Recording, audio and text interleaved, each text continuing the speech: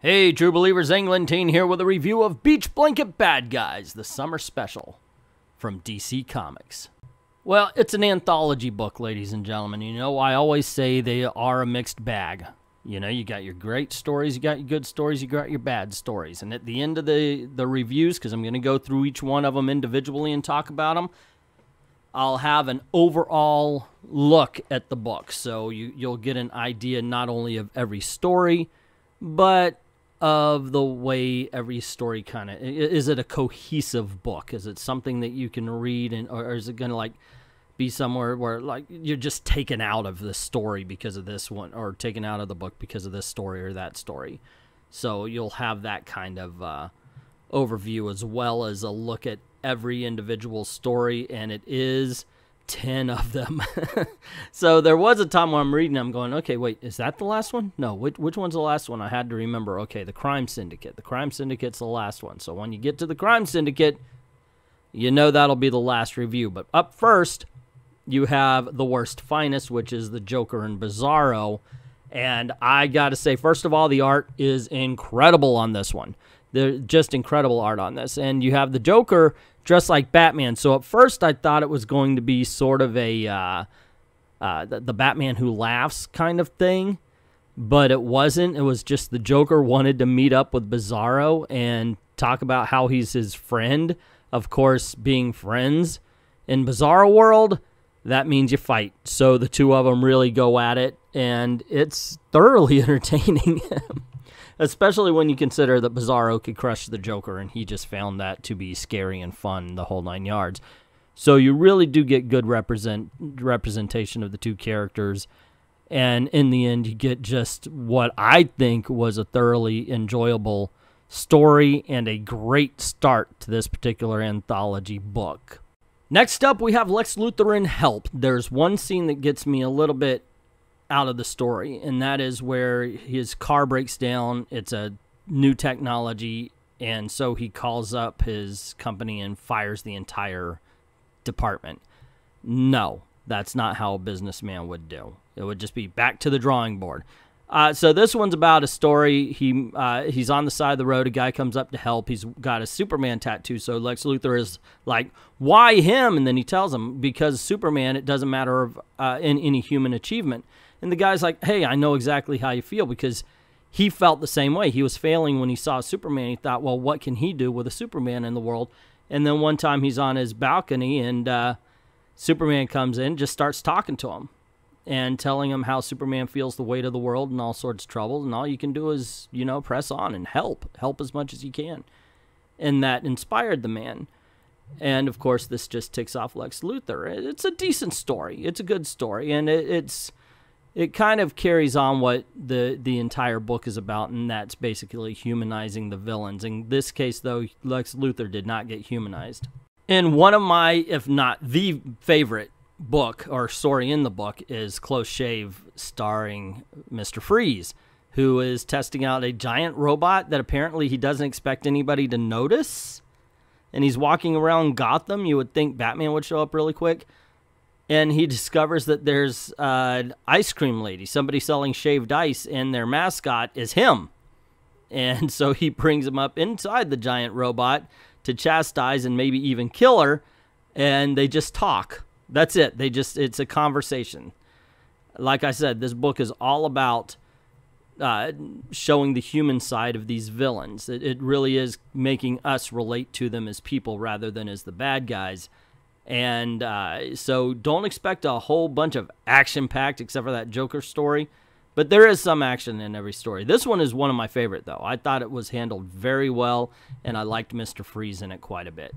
While I still think False Idols starring Cheetah is good, I do think it's the weakest of the book. I might change my mind as I'm going through the stories again, but this one is just, you know, this girl comes up, she's made a sacrifice to Cheetah, she wants some of the Cheetah power, because she heard that's how it works, and it's basically, we just get this girl's story, and then Wonder Woman comes up, Cheetah fights her, and we find out a lot of motives for Cheetah.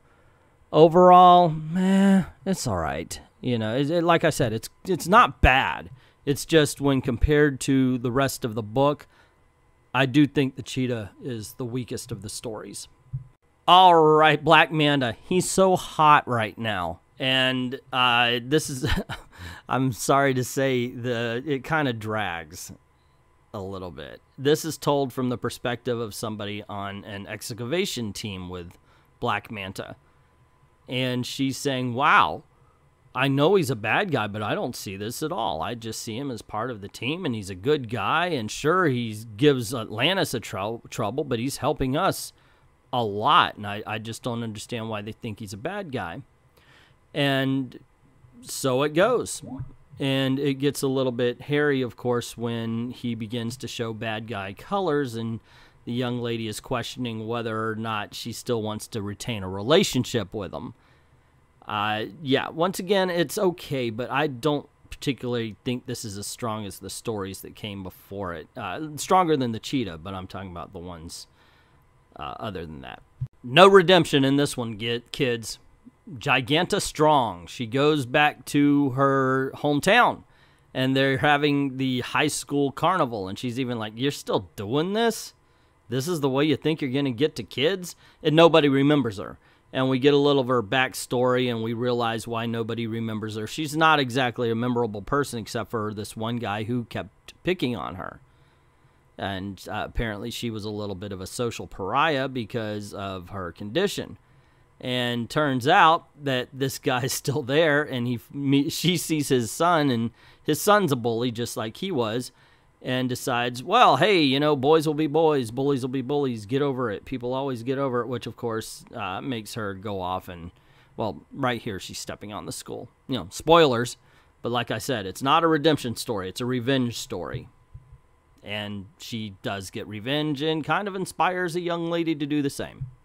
Okay, I like this story a lot. Cruel Summer with Flash and Gorilla Grodd. So it's got Flash runs out and he says, instead of just fighting you, I wanted to talk to you. And he says that he learned Grodd's origin. And the whole thing is that Grodd's mother got killed. So Flash is like, we're the same, we're the same.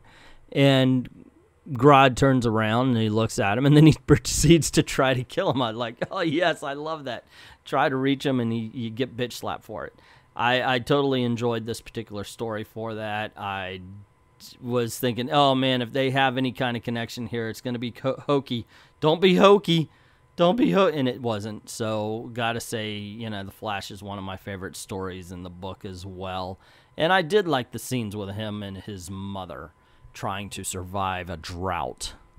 Deathstroke in Dog Days of Summer. I gotta admit, I like this one, but this is from the mind of somebody who's pretty sick. I like this. This was a villain story through and through.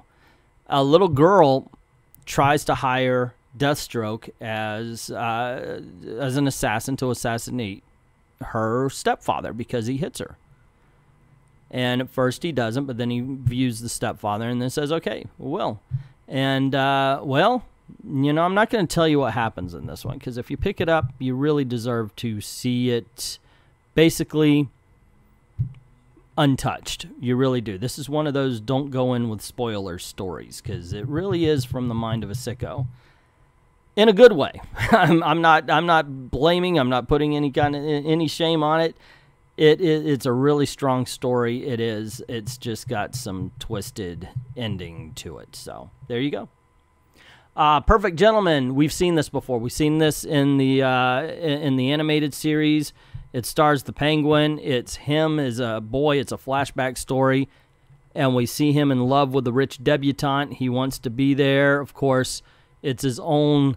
It's his own arrogance. It's his own conceit that makes it so he can't be with somebody like her or even talk to her because he's just, you know, on one hand he's arrogant and conceited, but on the other hand he lacks the confidence to actually speak to people because of his appearance.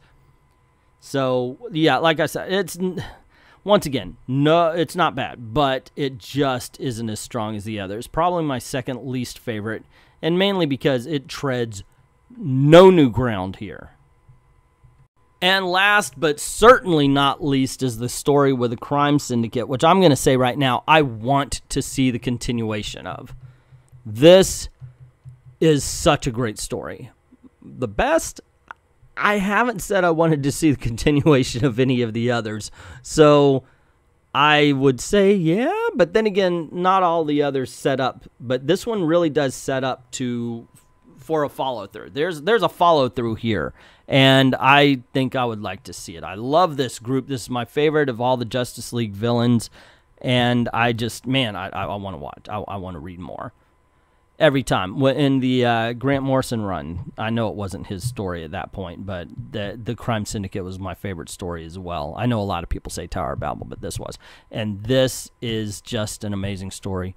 I can't talk about it, not without spoiling it, so I'm not going to. I'm just going to say if you pick up the book, you're going to like this one. Anyway, that's my opinion. What do you think? Did you buy Beach Blanket Bad Guys? Are you even planning on it? Did you even know it existed? Let me know in the comments below. Also, if you like this video, you want to see more, you know the drill. Click like, share to get word about the channel out. And, of course, if you haven't done it already, subscribe and hit that notification bell. Good things happen around these parts. Hate for you to miss it. Also, this is the way I'm trying to make a living, so if you don't mind helping the channel out, go on over to Patreon. Drop $1 in the till. Helps keep making videos for you. Thank everybody who's already done that. And to everyone, all of the true believers, thank you very, very much for watching.